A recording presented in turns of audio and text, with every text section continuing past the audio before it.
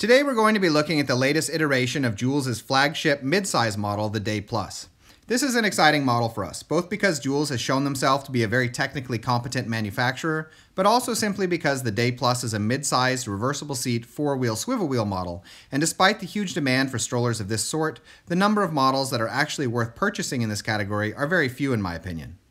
Early versions of the Day were a little bit of a mixed bag. Built strong, but with a few problems, related primarily to the original folding setup and the connection point between the frame and the chassis. But a lot has improved over the years, leading to this latest model. So let's get started, as usual, beginning with some stats.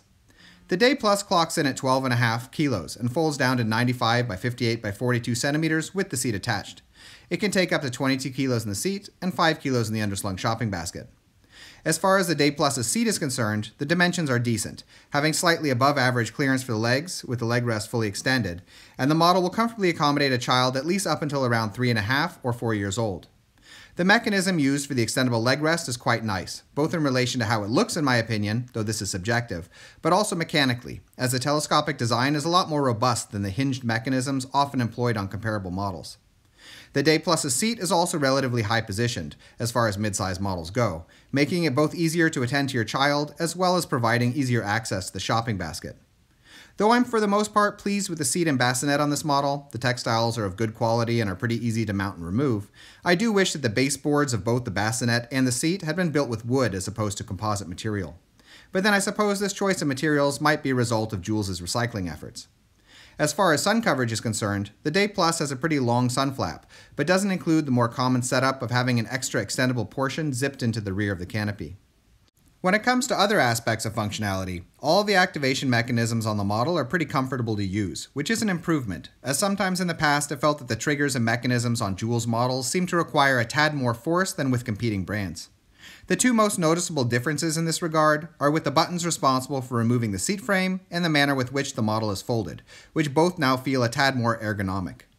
When looking at the variety of functions on the Day Plus, it's important to realize that Joolz engineers their models a little differently than most manufacturers, and that their focus is aimed towards simplicity and longevity as opposed to offering a wide plethora of fancy functions. In other words, there's a certain minimalism at work here, the inclusion only of functions that you really need and will find particularly useful. I'm not saying that there are no fanciful extras, but that those they choose, such as the LED lights on the front and rear frames or the double ventilation on the bassinet, are inclusions that can be accomplished without filling up the internal bars of the main chassis with fragile and complicated components, whose malfunction might compromise your use of the stroller in the long run. The way the Day Plus folds is a good example of this, involving as few mechanisms as possible and avoiding elements like memory buttons, a collapsible seat, or a one-hand fold, all of which add fragile complexity that often causes problems on competing models.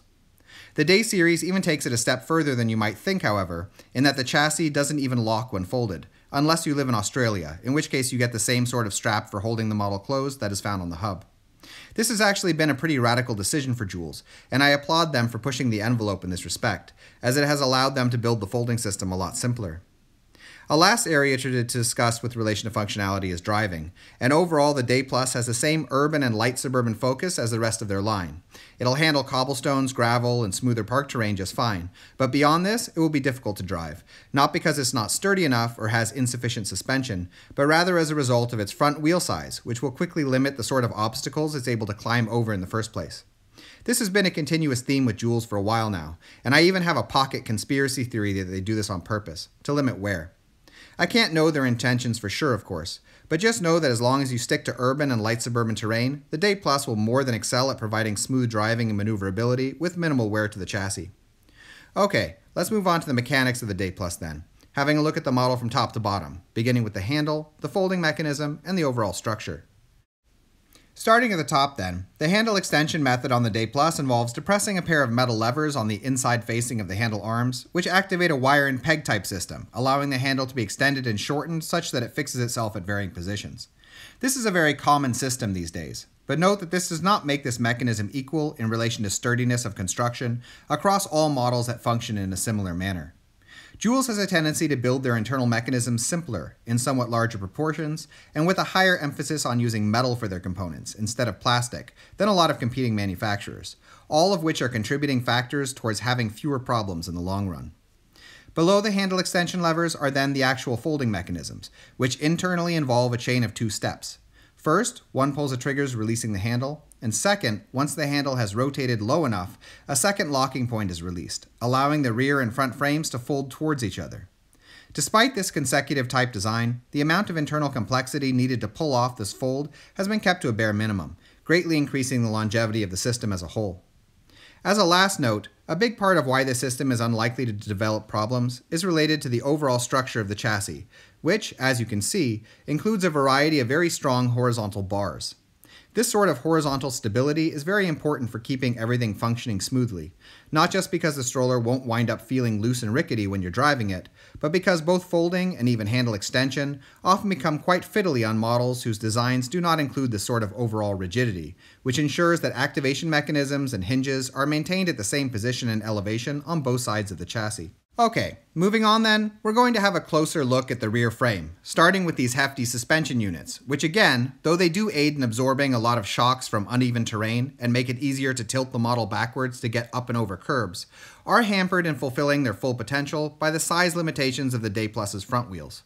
Still though, provided one sticks to easier terrain, they do definitely contribute to a smoother driving experience. Moving on to the brake system, the Day Plus uses a rotation-based design preferable to a wire-based system, both for its simple robustness and resistance to wear. When it comes to the wheels themselves, Joolz uses a pretty strong rubberized foam in lieu of tires. As far as the locking mechanisms for the rear wheels are concerned, they are contained within the axles, which is actually a common setup among several brands that I admire, but which can result in problems if one overloads the weight capacity of the stroller for prolonged periods of time, and the axles bend as a result. On the other hand, the advantage of having the locking mechanisms included within the rear wheels is of course that if problems do occur, it's a lot easier for Joolz to just send you a new set of wheels rather than repairing or replacing the whole chassis. I'm not going to talk about the LED lights on the rear or front frames, as though they're cool of course, they're not a major reason for buying the model in my opinion, just a nifty extra, like cup holders and stuff. Okay, we'll finish off then as usual by having a look at the front frame, where, other than the fact that I would have liked an extra couple of centimeters in diameter on the wheels, the mechanics have again been executed pretty flawlessly. And while I'm generally skeptical of flip-flop friendly activation systems on swivel locks, they're actually quite nice on this model, both because locking the wheels is a necessary part of the fold, the angle of the front forks are designed to accommodate the standing fold, and also as a means of protecting the rubberized foam of the front wheels during storage. One of the interesting choices with the front frame of the Day Plus is that the axles are a part of the chassis, rather than the wheel forks, which, as with the rear wheels, places the locking system within the wheel forks and makes it easier for Joolz to replace components, should any problems occur down the road. Not that there is anything about the wheel forks that is suggestive of problems, mind you. Both the suspension and the locking mechanisms themselves are also built in a very sturdy manner. So, would I recommend buying the Joolz Day Plus? Yes, absolutely. The Day Plus will be ideal if you live in urban and light suburban settings and are looking for a strong, mid-sized stroller that you will actually need daily as a tool for transportation and as an all-day base of operations without having to worry about a lot of potential mechanical problems. Other than the LED lights and the cool telescopic leg rest, there are not a lot of extra bells and whistles on this model. But what you get instead is a stroller that's built to last, designed by a company confident enough in their product that they offer a lifetime warranty. In any case, we hope you found this video interesting, and if you did, we ask that you subscribe, as it helps us to continue making videos in the future. In addition, if you are currently shopping for a stroller, we have a buyer's guide on our Patreon page which lists a wide range of models that we recommend, with a lot of technical and lifestyle related information. You can find it by following the link in the description. Thank you.